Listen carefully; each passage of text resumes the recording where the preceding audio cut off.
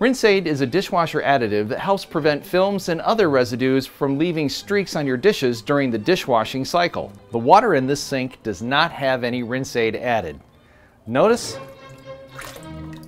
the water droplets and the streaks of water on the glass. Now let's see what happens after we add Rinse-Aid to the water.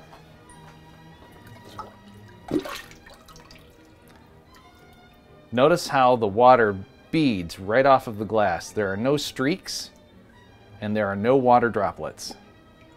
Rinse-Aid reduces the surface tension of water.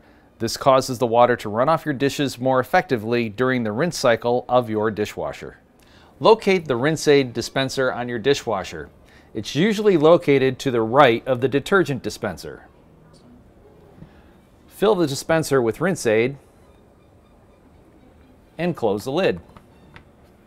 Each time your dishwasher runs, a small amount of Rinse-Aid will be dispensed during the rinse cycle.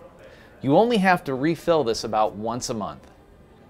If you notice that your Rinse-Aid cap is leaking, here are some things that you want to check for.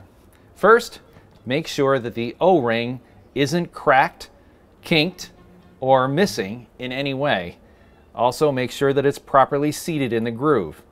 Another thing to look for is to make sure that the cap is in the locked position.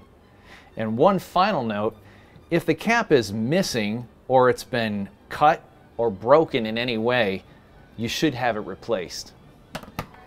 And that will prevent any of the Rinse-Aid from leaking prematurely out of your Rinse-Aid dispenser. Please subscribe to our channel. We upload videos every week to help you with your appliances. And please remember to always use your use and care guide.